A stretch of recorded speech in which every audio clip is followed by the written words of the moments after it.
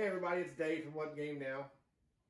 I have with me, once again, Nick, who is our resident miniatures expert, especially our War Machine expert. And he is doing so great with the theme forces and the buyer's guides for War Machine. But he also plays a number of miniatures games. So we wanted to share another one with you today, which is Star Wars Legion. Star Wars Legion is the miniatures game from Fantasy Flight Games. That brings, well, Star Wars to the tabletop and little tiny peoples. So we have a few models that we have here on the table, but before we get into the actual how to play, I wanted to talk to Nick a little bit about the game and get his kind of view on what he thinks about it and, you know, where he thinks it's going and so on and so forth. So Nick, how long have you been playing this since it came out? Not really. I bought a starter box around the time it came out, and it just kind of sat there for a while. Mm-hmm. But when the Clone Wars box came out, I saw clones, and I said, all right, I guess we're going to do this now. All right. Yeah, clones definitely bring a lot of people into the game. Everybody's seen your normal white stormtroopers and speeder bikes and stuff, and that's the nostalgia that brings people to games like this, right? The New Hope era troopers and so on and so forth. A lot of the miniature gamers are of the age where they watch the Clone Wars TV show, love the Clone Wars, and that's a pretty big target audience for miniature gamers. So when the Clone Wars came out, it was hugely popular. I think actually probably more people got into it then than did at the start of the game. I know, and that's crazy because it was a cartoon, right? The Clone Wars series. It's a cartoon until you watch it, and then you realize they're discussing the intricacies of do we bother taking prisoners. Yes, yes. So yes, it's a cartoon. That means nothing. You see that evolution of the mindset from... That's pretty early. No, that's pretty early in that series. So, but we've got a couple of armies here. You can't see the stormtroopers are a little bit further over there, but they're insignificant anyway. We're going to have a battle a little later with Vader and... Obi-Wan Kenobi. Obi-Wan Kenobi. I couldn't tell that was Obi-Wan. Quick note about this game system. This covers currently the Clone Wars and the Galactic Civil War in Star Wars. I have every expectation that the sequel trilogy is coming. They just haven't announced it yet. I'm sure they're playtesting it. You can play them against each other. If you want to see who would win between the Grand Army of the Republic and the Imperials, we're about to do that. If you want to see how badly the droids would go whoop on some rebels, you can do that. How would Luke Skywalker handle a dozen droidicas? Probably not well. Right. Although to be fair, nobody really does. No doubt. So, the other question I have, as miniatures gamers, and not just that, but the hobbyists inside of miniatures gaming, the models that I have, I picked up already painted from someone as a trade, which we often do with people for something they needed and something I wanted to look at. So they were already painted. I didn't get to do any assembly or anything like that. So how are they assembly-wise? Yeah, so the models are PVC plastic for the most part. The droids are actually hard plastic. So things like regular plastic glue works on them. All the rest of the models you need super glue on. I noticed very little cleanup in general. The models went together very well. A lot of the joints are like a weird shaped peg, like an L-shaped peg, so they only go in one way. Unless it doesn't matter, in which case it's just a nub, works just fine. I've generally had no problem with them. The only issue I've had was the speeder bikes. They are glued on mine. A lot of people don't always do that. Getting them to sit there and get glued was kind of annoying. Other than that, though, models are fine. Right. I wouldn't say anything to write home about. Yeah, I mean, you get the general sense of, hey, this is what it is. They're perfectly acceptable, and the price point isn't that dramatic for the game. Right. So this isn't like you're spending $20 a model and getting a lump of plastic, essentially. Well, we're looking, but looking down at a table, playing a game, I think they're very well suited at that, 2 foot, 3 foot level. Absolutely. You're not gonna take a Legion model to win a painting competition, except for maybe that thing. Yeah, this thing is cool. The large vehicle models, so that the clones are getting a Saber tank, and then the droids are getting the AAT, which is the tank you see in Episode 1. Right. those look fantastic. Just 100%. But your infantry and your smaller models are a little. Generally, less. there are a few standout ones. If you want to go look around, go look up the Sabine Wren model and the Iden Versio models. Those are I don't even play those factions, and I already have a Sabine, and I'm getting an Iden. They look fantastic. Okay, just off topic, more Star Wars related. Sabine was only in Rebels, right? She's only in Rebels as of now. Okay. That might be subject to change if you're watching a certain Disney Plus show. You know what I'm talking about. Ah, yeah, because I love her. She's awesome. I've seen the Rebels series for the most part. All of it. Yeah. So one thing about this, because it's produced by Fantasy Flight under Disney, everything fits on the canon. So canon characters, everything's there. They may not be out yet, but it's all canon. Right. So Sabine Wren is in there. Boba Fett's in there. General Grievous is in there. Sitting in my box, I have I have Captain Rex for the clones. Yes, Captain Rex. He's not painted as Captain Rex. I wasn't aware that Grievous was in there. So does he have like the options of like? So the Grievous model, it's hard plastic. Right. You can assemble him with a cloak on or cloak off. Right. And then you can assemble him with gun out. Okay. Or 4 lightsabers. Or 2. Or 2. So I was wondering, 2 or 4. You can do both. Okay. You can do one side with 2 and one side with 1. Are there options for magnetizing? I think it would be doable. Where you could just like. I didn't really bother because it's not really a difference. Right. Right. I really like. That was one thing I like about Grievous. Like people don't know. Most people watching this may not know that I was a big Disney Infinity fan. Mm-hmm. And when they put out the Star Wars figures and put out the play sets for that, I was really excited. And you get to see Grievous in that almost Clone War-esque cartoon. You can definitely magnetize the Grievous model. Cool. There's also a lot of Grievous models floating around, so buying an extra one would not be hard. Yeah, I bet. Because a lot of Did it come in a box? One complaint I have about Legion is right now it's very limited on what's available for a lot of the factions. If you're playing clones or if you're playing droids, your first purchase after the starter box is a second starter box. Yeah. Because literally there are 4 unit entries for those factions total. Yeah. Clone Troopers, Phase 1 Clone Troopers, the Bark Speeder, Obi-Wan Kenobi, and Commander Rex or Captain Rex, and then Count Dooku, Grievous, B-1 Battle Droids, and Droidicus. I have described the entire faction. Okay. Well, that's the thing. You see that quite a bit in a number of games where, I have one complaint against it. Fantasy Flight is notorious for having logistical issues. Yes. And they were supposed to, last month, release another troop box for each army and upgrade packs. Guess what's sitting on the boat? It's on the boat. Might come out in February. We need to make a video about the game companies and their standard phrases, because like Fantasy Flight is like it's on the boat. There's a reason why they have it. They have a sheet that says here's what's coming. Yeah, I know. Then there's in stores now, shipping now, on the boat, and in production are your 4 choices. But things always end up stuck on the boat. Well, currently it's in production. It hasn't even hit the boat yet, at least as of when I last looked. And that's one of my frustrations with Legion is right now that logistical train is hurting the game so bad. And that's the sad part, and I won't get into it too much. The sad part is there aren't enough resources locally to mass produce anything like that. Like, I mean, I'm sure there are, and maybe they're more expensive. That's why the other places go to like China and other places to bring them over. And I'm not talking like a political thing. I'm just saying like when it comes to games, we have a lot of that where logistically things get stuck in customs. Fantasy Flight is owned by Asmodee, who makes a lot of board games. So there's a whole lot of products being made under that umbrella. Yes. So I'm sure the Fantasy Flight just gets lumped in the production queue with all the board games as well. In that case, with that kind of volume, you're probably looking at a Chinese production. That's just the way economics works, and you're going to have to deal with that. But even then, like, there's been production issues that have caused us off. Right now, I'm annoyed because all of my clone troopers should have officers and extra guns. Okay. Because that was supposed to come out a month ago. Right. But it's not out yet. And when you have such limited availability, it hurts. Right. Now, the Rebels and the Imperials are in decent shape, but the other armies aren't. I would have liked more initial releases. Sure.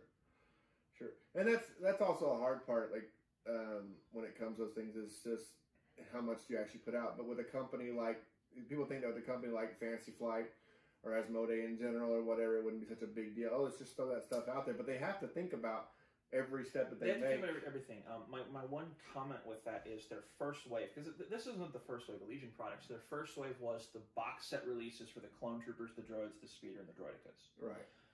There is no reason that those should have been first. No.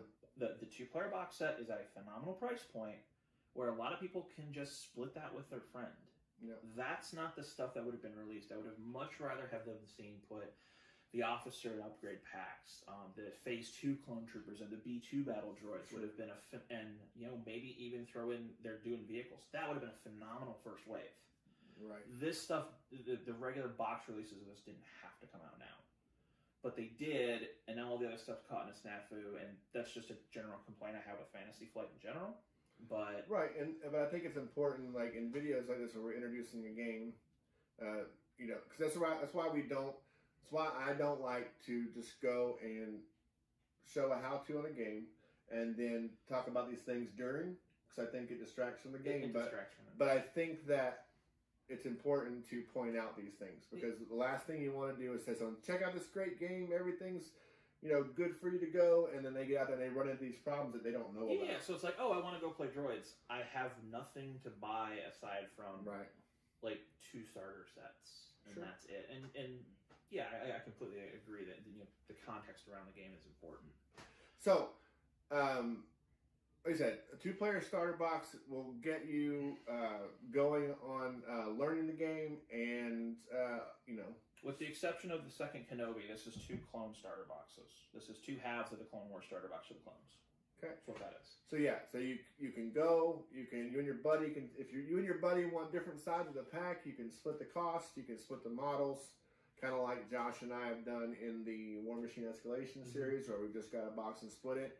And started playing from there. So it's a great way to learn with starter boxes.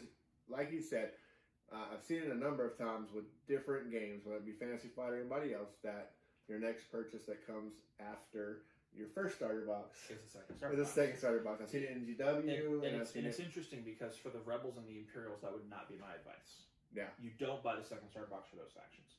No. You have to for 2 of them. And again, part of it is just timing, but Fantasy Flight has some issues with thinking out the releases. Okay. It's just a general comment. Before we go, a couple of personal opinions on the game here. I quite like this game. It plays fairly quickly. I have 2 major complaints with it. Number 1, proprietary dice. Yeah. And a lot of them are needed. And it's very annoying because the starter box doesn't come with enough dice. Arguably, you need 3 times what the starter box comes with for dice. And I found that with, I don't think X-Wing comes with enough dice. X-Wing's not as bad, though.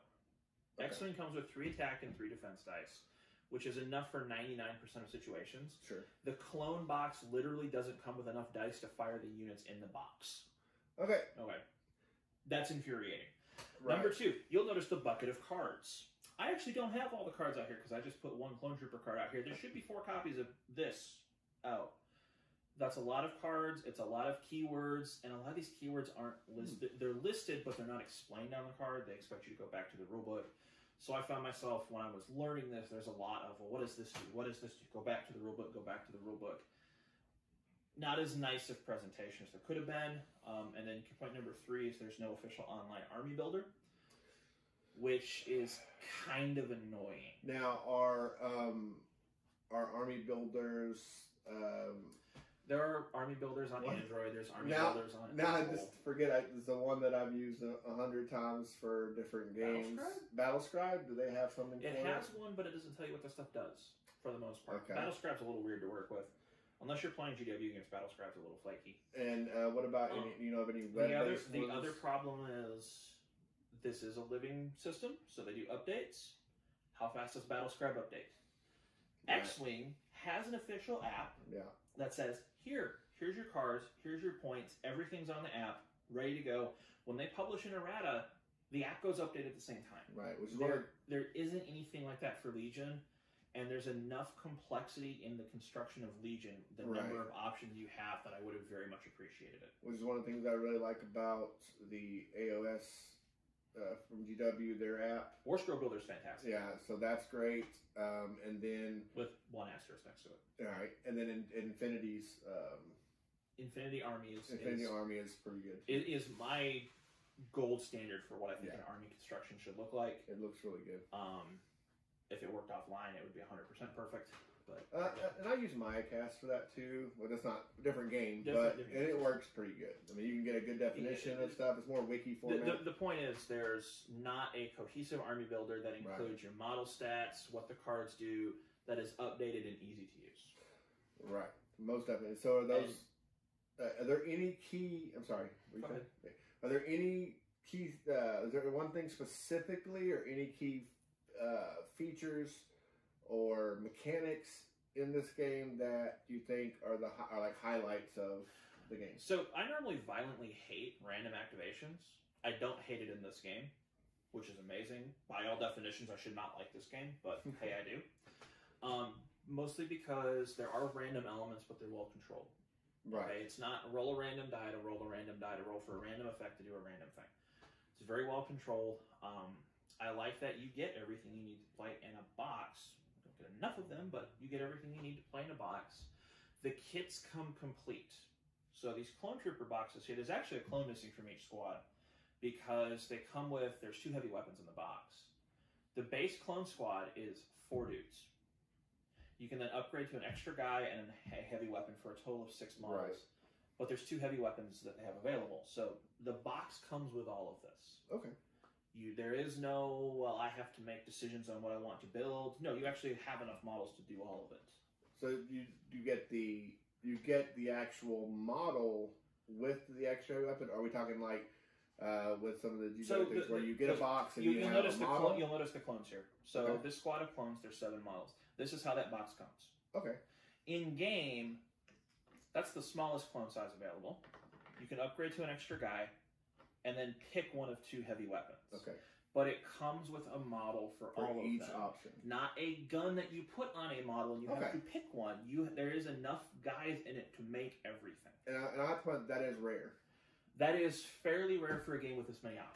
Because normally you get a box that has the models, but you have to choose which guns you want. And you wouldn't get enough of the guns, or it would be missing some. Okay. It comes with all those, which, fantastic. Good to go. So those are some pros and cons. I haven't had a chance to sit down and play this game. It also has a really cool mission deployment selection that we're not going to use for the demo. Right. But if we get a chance, I'll briefly mention at the end. But this is, I said, I haven't played the game just yet. Just like everybody else, just like most of you watching, if you haven't played the game yet, you've probably watched a couple of YouTube videos and so on and so forth about how it's played. That's the point I'm at right now. So Nick and I, after we're done here, we're going to set up, we're going to go ahead and do our deployments and things. We're playing on a 4x4 space, which I've constructed but haven't gotten completely ready yet, but it's going to work for our purposes.